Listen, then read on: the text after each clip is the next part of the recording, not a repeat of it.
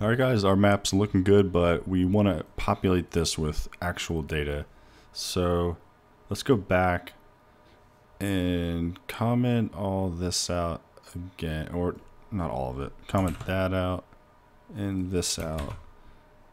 And we need to print the country data again because I forget the names again. So let's just print country data, and let's just take a closer look at this and figure out what we want to use for pop-ups basically. So I think we want to put the name. So let's start editing this. So pop-up, they have, I think the I is for italics. So this is HTML that they're rendering here. So the slash or these brackets I, that means italics in HTML. So we can, since this is a string, we should just be able to do string formatting in here. So inside the I like that, so we have the opening I tag and the closing I tag. So inside there, put these curly braces, and that just means that's going to allow us to put a variable inside that string. So put that like that, and then at the end of the string put a dot and say dot format, and we want a dot format country data. And what do we want? We're not interested in lat long. We want the name. All right. So let's just try that. And with any luck, we should now see the country names. Okay. So open this again. Click on one, and there we go. Canada, United States, Egypt, India, Russia, Federation. Looking good. Okay, so let's add another piece of information. So I'm actually gonna we need to put some line breaks in here. So if we want this to be displayed on the next line in HTML, we're just gonna put a line break, which is basically like a space, and then slash to close the bracket, and then in here, actually, no, we just leave. Actually, we don't even need, I think we just can do that. I haven't done HTML like this in a while. I think that might work. Let's Google it. HTML BR. Yeah, it's literally just BR. We don't need the ending tag either. So you can see it produces a line break in text, carriage return. So that's what we want to do. So it was close. BR, and now we just want another exact same thing as this, but on the other side of that line break.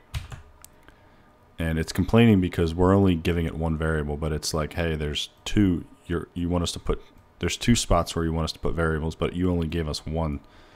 So what we need to do is just copy this exact same thing. Put a comma, paste it, and now what's the next thing we want to put here?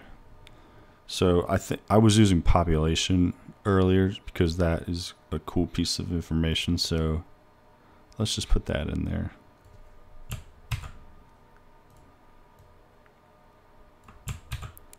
All right, let's test it before we go any further. All right, refresh it. Click it.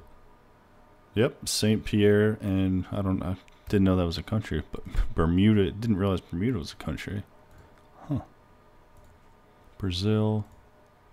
There you go. So it seems to be working. So I actually think that's a good place to stop with these. Actually, why don't we, I'll show you how we can change the color of these icons, because that was something I wanted to do. So let's go back to Folium's documentation here. And it's pretty simple if I remember. Yeah, you just add this. So where the icon, folium.icon. So let's try to find that piece here. So folium.icon.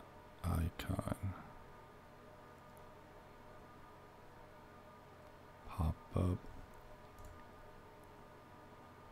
Okay, so let's try this. After the pop-up, So I think here. Let's try that.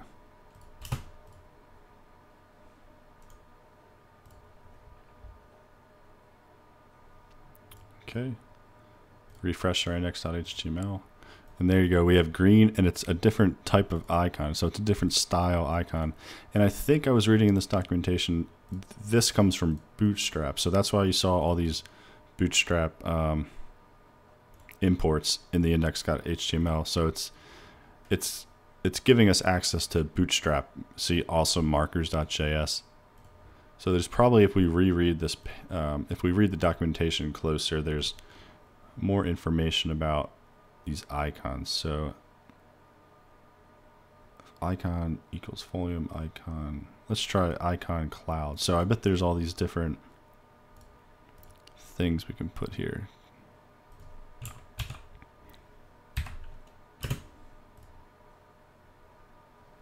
All right, let's try this. I'm just messing around to see what this does.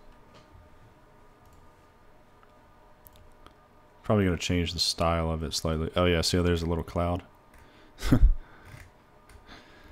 Well, I think that's what I wanted to show you guys. I'm still learning this too. I just found out about it a couple days ago. But if you guys are interested in maybe doing something with a Twitter API or some other API, just let me know. If there's enough interest, I'll take the time to make a video on how we can request from Twitter data. So what I'm thinking is we could request like the top 10 or maybe the top 5 tweets or top 3 tweets from each country or something like that, or maybe just the top 100 tweets in the world. We could populate where that data is coming from, because I know Twitter has geolocation data in it. Actually, not all tweets do, but some tweets do. So we could just, like, out of all the geolocated tweets, we could plot the top 100 or something like that. So yeah, if that's something you're interested in, let me know. You know, I was thinking about doing a video with COVID-19 data, because I know there's a free API with COVID data. That should be very similar to this, because I don't think you need to authenticate or like get a token with that. So that'd be another cool project. But I wanted to keep the REST API part of this really simple, because that's kind of a whole different topic if we want to get into that. I just wanted to talk about Folium. And yeah, I think other things we could do is we could change the base maps here. I think there's a way to change the map. It's actually, let's see if we can do that. So I'm just going to copy this. And here they're using a different tile. So here they're like instantiating their map, and they're passing a little more data. So we just need to say, we just have to give it this tiles piece here. So now we can get rid of that. I didn't really need to copy all that. All right, let's try that.